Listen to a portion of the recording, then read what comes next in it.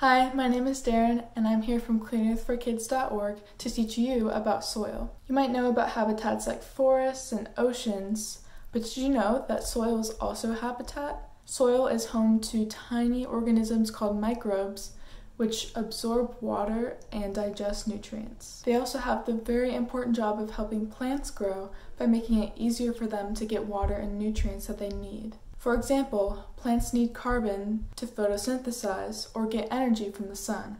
Carbon dioxide in the air is absorbed by these microbes and then delivered to these plants' roots. Carbon dioxide is also a big reason for climate change. We need these soil microbes to help plants grow and to absorb the carbon dioxide that we create with cars, power plants, and factories. Sadly, plant poisons called pesticides are harming the soil and making it harder for these tiny organisms to survive. We use these poisons to kill weeds, but they also kill soil microbes, making it harder for plants to grow and our air to be clean.